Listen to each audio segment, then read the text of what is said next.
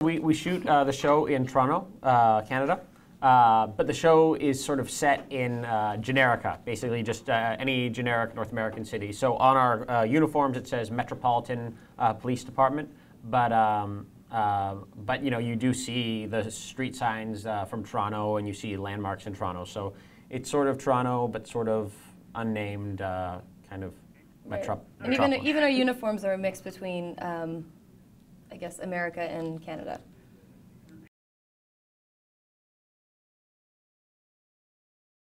I play, his name's Officer Dov Epstein. He's wanted to be a cop his entire life. Since he was, you know, a little kid, I actually based it off a guy I went to kindergarten with who wanted to be a cop so bad he used to pull me over if I was running too fast playing soccer. True story. And so the day you meet Dov is really sort of, in his mind, the day that his entire life has been leading up to, this moment where he's finally arriving, stepping into the spotlight and becoming anointed as, like, you know, the lawman. But then it doesn't go so well for him, and, you know, he comes crashing back down to earth. And so his arc is about sort of adjusting to reality and sort of finding his place in it. Well, I think Andy really wants to find this unity and kind of have a family that she's never had within the police force. And her father is also a detective, but he had a terrible exit. He's an alcoholic and kind of messed things up. So Andy really wants to kind of redeem his name, but she also she wants to save everybody. She's used to trying to save her father all the time, and I think the tough thing for her is realizing not everybody wants to be saved, and so she can work as hard as she wants, but people have to make their own decisions. And I think it's hard that for all the rookies that, you know, we're coming into this, and to us it's very black and white. You know, we've gone through the training, we know exactly what to do, we know how to carry ourselves, and then the situations kind of rise and everything goes completely gray. We just have no idea what we're supposed to do. I think it catches me off guard how emotional I get over some of the situations that I'm in, and I don't know if I have what it takes.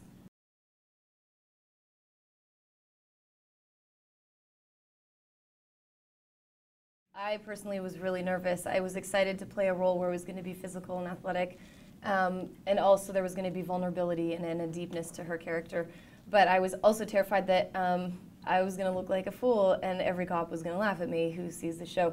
But we got to speak with officers. We had a 3-day training session, I guess, with all of the rookies to make sure that we knew how to handcuff, how to enter a dangerous situation with our gun if somebody else is in a home, or how to stop a car properly.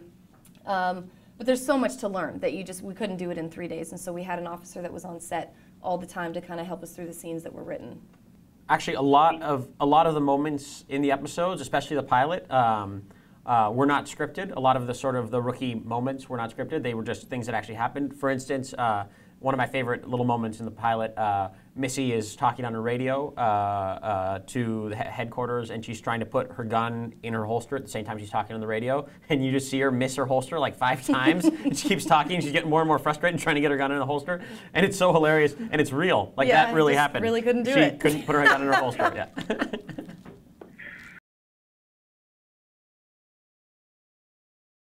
I think structurally, every episode you kind of pair up a couple of the rookies. You know, usually a couple of the rookies go out on the street, and then a couple of the rookies stay back in the station, and it sort of always swaps who stays back and who goes out. But tonally, the show, it's a really interesting tone, but it takes until I think I would say it takes us till about episode 3 till the two tones really kind of form one cohesive unit. And once it does, the show just takes off. Like it starts off great, but it becomes really, really wonderful once the tones sort of find each other, and it sort of mixes this kind of fresh, fun take with the emotional sort of action that Missy brings. Yeah, sometimes, I mean, some episodes we actually have to all work together if there's something that's, you know, really scary, like an abduction or something, a child abduction.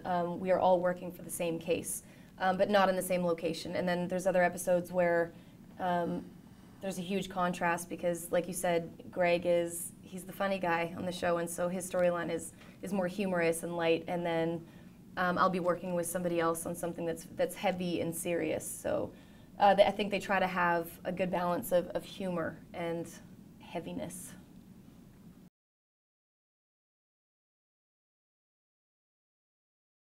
We Yeah, we had a ball. We used to, Yeah. we constantly were getting in trouble because we were just laughing too much. Literally pulled into the locker room on set, and it was so obvious they were talking about me, but they just brought everybody in so that it would be a group thing so that I wouldn't feel so bad. But we laughed so much, and they were just like, look, other people have jobs too, and just because you're not acting doesn't mean that you get to be really loud, because, you know, everybody's got to set up the shot and communicate, and you guys are slowing us down. And so it's kind of like, sorry, we're having so much fun. But it was kind of the best situation to be in. I mean, I wouldn't want it any other way. There was not a boring moment at all on the set.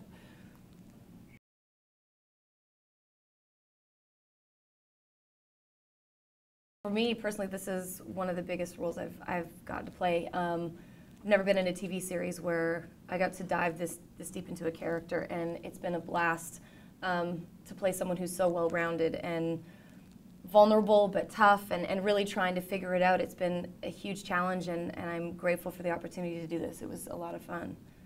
And for Dove, it's his enthusiasm.